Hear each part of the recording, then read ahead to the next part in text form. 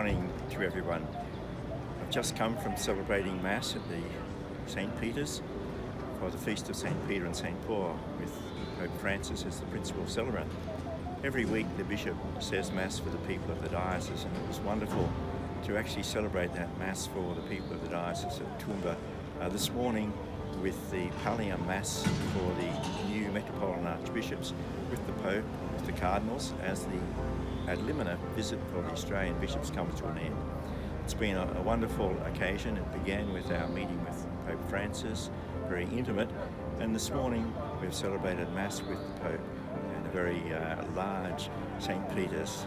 I pray God's blessing and send God's blessing to everyone as we conclude our Limina visit.